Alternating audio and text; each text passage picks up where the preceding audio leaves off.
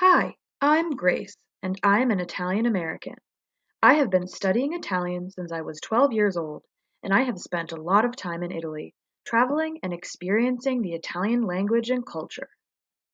Despite how much I know about Italy and the Italian people, I have never deeply explored my own Italian heritage and where my family came from. For this oral history project, I would like to share the story of how my family came to be. Giuseppe Fiore, my great-grandfather, was born in August of 1895 in Castelpagano, Italy, which is nestled in the hills on the eastern side of the Campania region. In March of 1912, Giuseppe and several friends made the journey from Castelpagano to Naples, which is 130 kilometers of distance. On March 30th, 1912, Giuseppe boarded the USS Cedric and arrived at Ellis Island on April 12th, 1912. He arrived only 3 days before the sinking of the Titanic. Giuseppe first spent some time in New York with his half-brother Michele, where he worked as a laborer and helped build Grand Central Station. After some time, he moved to New Haven, Connecticut, where there was a sizable Italian community, and he began to make connections and build a life for himself. It is here that Giuseppe met my great-grandmother, Immacolata or Maggie Maselli, and began to work as a mason. Maggie was born in December of 1903 in the same small village as my great-grandfather. She came to the United States with her mother and father when she was only 3 years old, and they settled in New Haven.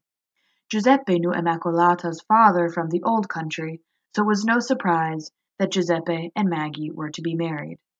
Giuseppe and Maggie were married on January 1st, 1922. Maggie was only 18 years old when she married Giuseppe, who was 27 at the time. They had their first child, named Nick, in December of 1922. Pictured here is the wedding announcement from their 50th wedding anniversary in 1972. During their time in the United States, Giuseppe, Maggie, and their family experienced many joys and hardships, socially, economically, and professionally. They had 10 children, one of whom was named Tom and died only after a few days of life. Dolores, their seventh child, is my grandmother. Dolores has many memories of her parents, one strong memory being her strict father and the importance of la bella figura for the family.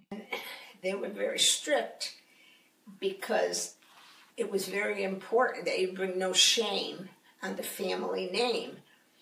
So they were very, very strict about how we behaved, not only outside of the house, but because we were a large family, our behavior inside the house was expected to be congenial. And One thing that always remained true to the Fiore family, no matter how near or far everyone traveled, was the core idea of family.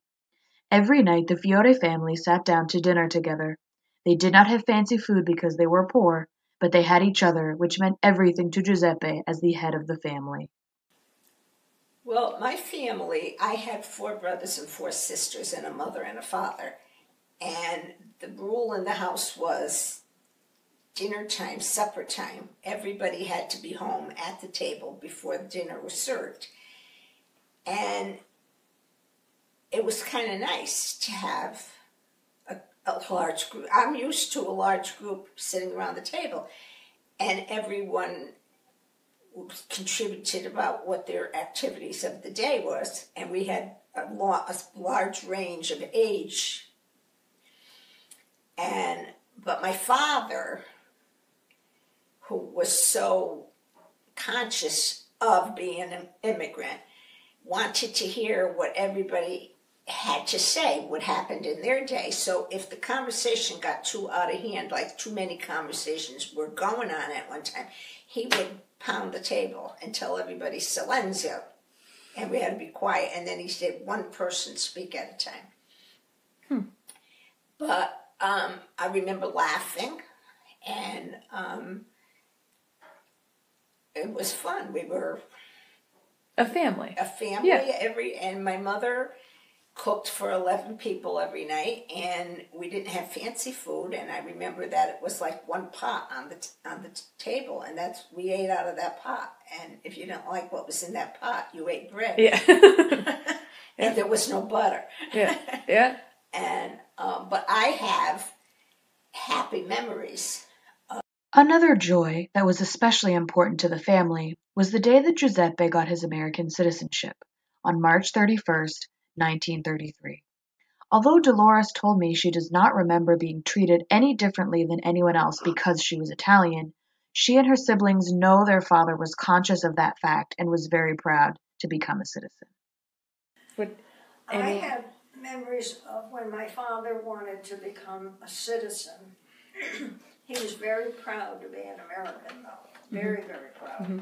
And he went to night school at Bassett Junior High School, and his teacher was Mrs. Finnegan. And I think he liked the teacher, and he really, really did learn a lot. And I think he then learned how to write also. And I remember when he got his citizenship paper, and he was so proud to get it. And he made me go downtown and buy a black frame to frame it so he could preserve it in that frame. And I think it made him very, very happy to become an American. A strong aspect of the Italian value system that manifested itself in the Fiore family was the idea of hard work. Dolores's grandparents owned a farm in Connecticut, and all the children were required to work on the farm when they were young. They worked there to support their family financially and to gain life experience, although not all of the Fiore children thought of it that way at the time. And we all learned how to contribute to the working of the household. We all worked on the farm. Yep. Our grandparents had a farm, and we had to work on the farm, bring home the money. We never said, I don't want to go, even though we didn't like to go. We didn't have a choice. We did not have a It was choice. hard work, and it was We were grandpa's slaves. and the summers were so hot. It was awful. Well, that's another aspect of our background was our grandparents, because of the hard lives that they have, and it's sort of like contributed to some of our growing up too, because they worked very hard to as farmers, and so we became quite a bit a part of that because we all had to work, as Joe said.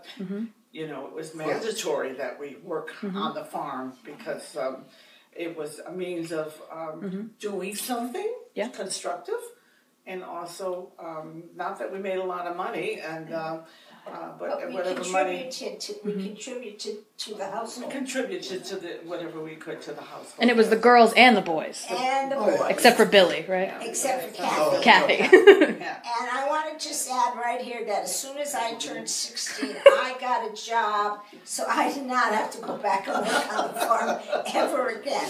No, it wasn't our happier days. They weren't our happy. I use the word slave, just jokingly. Actually, it was in favor of Mama.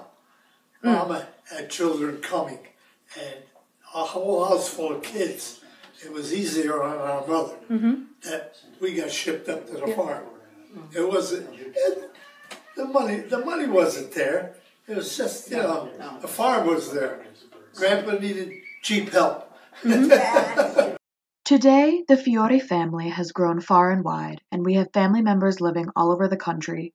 Many of us have had the pleasure of meeting our Italian cousins, descendants from the brother of Giuseppe, so the idea of family and staying connected to those roots still remains a priority even after 100 years of assimilation.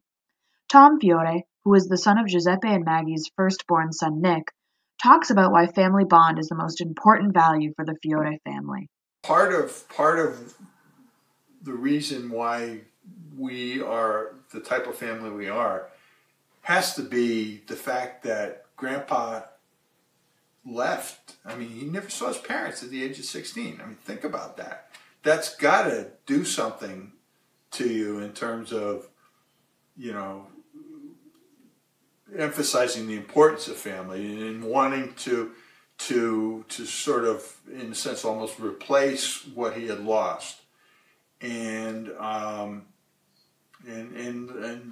think that comes through in the way he, when I was growing up, we always had a family reunion in August around the time of his birthday. We always got together. We got together for other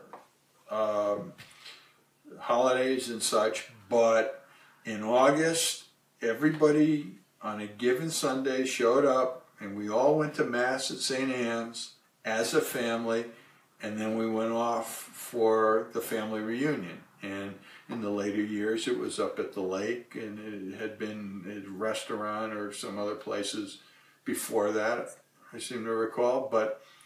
But there was sort of this. I mean, I don't recall other families going to church together and then going off together to spend an afternoon like our family did. Certainly none of my friends where I grew up had any similar experience. They didn't have this driving force in the form of a grandfather who thought that this was important. Over the course of this project, I have gained a deeper appreciation and understanding of who the Fiores are as a family.